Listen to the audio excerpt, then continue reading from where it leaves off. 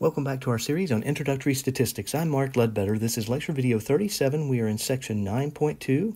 This is part 2, and we are still reviewing section 9.1, where we're testing the mean, a hypothesis test for the mean when we do know sigma. As I've mentioned before, that's not a very realistic case, but it is good to know this because sometimes we do assume that we know the population standard deviation and perform these tests. So we will continue with that. I hope you enjoy this pre-recorded video. Now, I have seen students who did not put this part in there. They just put 4.7, or they just put, they don't put in mu, so they just have equals 4.7%. I will count off for that because it doesn't make any sense. So if you were just to write, and then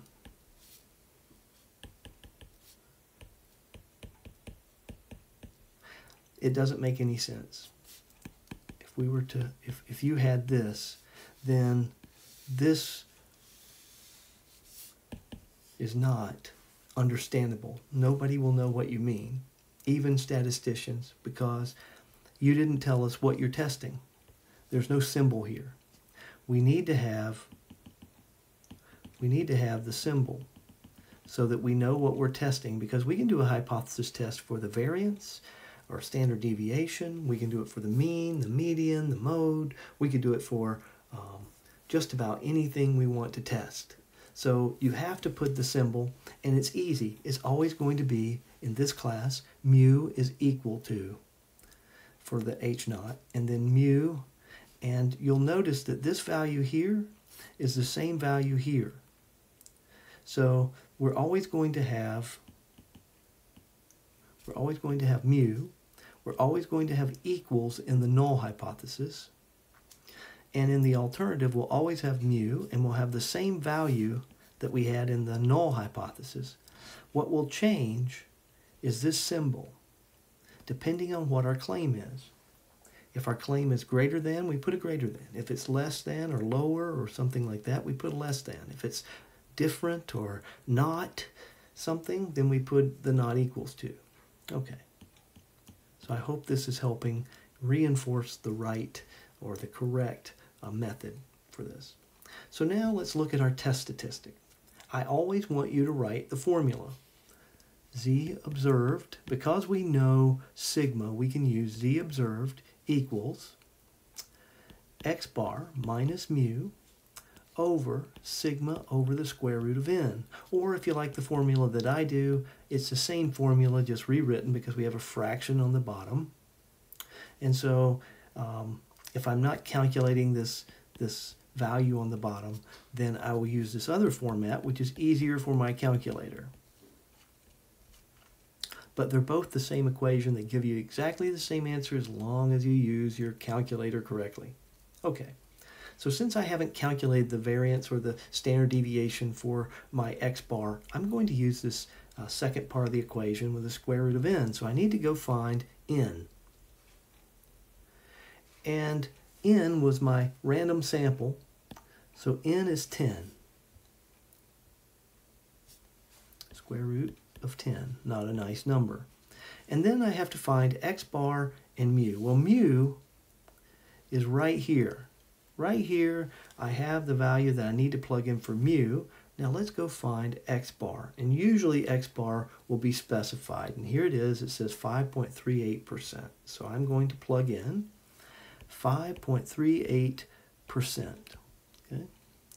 And in this question, the book actually said what mu was equal to, but normally you don't have that. In real life, we don't know mu, so no one ever tells us what it is. They just tell us a value that we want to compare to. And so this value that we're comparing to is mu naught, or mu, in this case, when we say mu is equal to 4.7, so this could be minus 4.7% divided by, now sigma. Now here's the key. I'm using percent. If I'm going to use percent for mu, I have to use percent for sigma. If I don't use a percentage for one of these, I have to not use it for the others as well. Okay, so everything has to be in the same units, and then those units cancel out. Okay, so sigma, we are told from the problem, is 2.4%. So I can just plug in 2.4%. Okay, now let's see what this is equal to. I see I didn't leave myself much room, but it's okay. So I'm going to put into my calculator the square root of 10, and then times, and then I'm putting the parentheses here, this parentheses, out to 5.38 minus 4.7, and then I'm going to close the parenthesis, and then I hit divide. If you don't do it exactly that way, you will get the wrong answer. So again, I hit the square root sign in my calculator. Sometimes in some calculators, you have to say 10 and then square root. Do whatever your calculator does. And then hit the times button. And then you need to use this open parenthesis, 5.38 minus 4.7, close the parenthesis, then say divide by, and then type in 2.4. I get 0.8959 and so forth. It's a z-score, so I need to round this to 2 decimal places to use my table. Equals 0.90, because I go to the 3rd decimal place, it's a 5. Remember, if it's 5 or higher, we round up the value that's right here, the second value, or the value to the left. So a 9, the only thing I can round that up is to a 10, which makes this 0.90. My rejection criteria is always the same, but I want you to write it down. It's going to be that the p-value is less than alpha. And I have this on the formula sheet so you can see it. It's right there. Now I need to find my p-value. So my p-value, I need to take this observed, my test statistic value, which is z observed. And z observed is a 0.9, that's positive. And then because I'm looking for a p-value, it's going to be the area that's farther away from 0. Always it's going to be a more extreme value. So our test statistic is 0.9, and we need to find this area. But we can't find this area in our table. What we can find is this area here, and I should have grabbed my tables earlier, but it won't take me but a second to grab the z-table here. And what I need is I need to find a positive 0.90. So I'm lining this up. I need a 0.9, which is over here, and then a 0. So 0.8159 is the value below 0.9. So it's the area below that. So let's go back to that, 0.8159. So 0.8159 is the value less than 0.90. This is certainly not my p-value. In this class, we should not have p-values greater than 0.5. It's an introductory course, so I'm not going to try to trip you up. So if you get a value that's greater than 0.5, then you need to subtract that from 1 because you're on the wrong side. So we're going to take 1 minus 0.8159, which gives me 0.1841. And so 9, 10. Yep. Okay.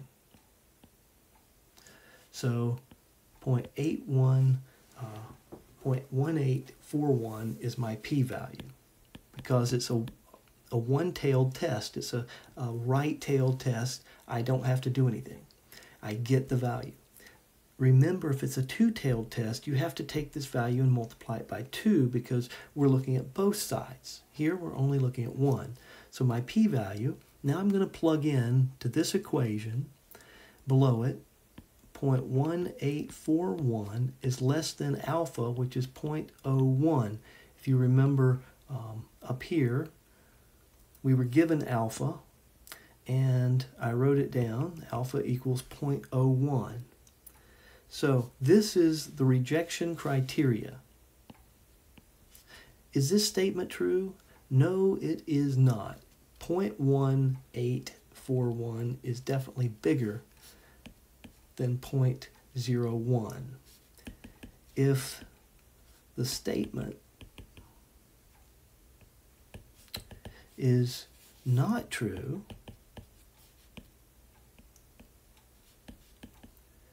then we do not reject H naught.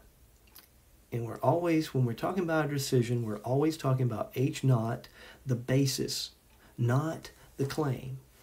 We want to prove the claim, and I say prove loosely, statistically say that we want to show that the claim is statistically significant at some level. And to do that, we have to determine what our alpha is, 0.01. Now notice that even if I changed alpha to 0.05, this statement would not be true. If I changed it to 0.1, the statement would not be true. And we rarely, if ever, use an alpha that's bigger than 0.1. Okay?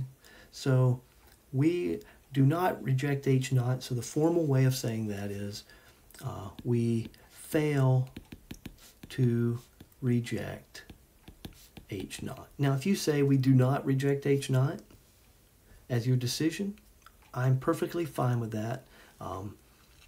I say that myself, so it's perfectly fine. The book is being quite particularly correct, but I'm fine with we do not reject H naught as well. And if the statement were true, then we would reject, so we'd say we reject H naught would be our decision. Remember that the decision and the conclusion are two different things. So since we fail to reject, or we do not reject H naught, there does not, or there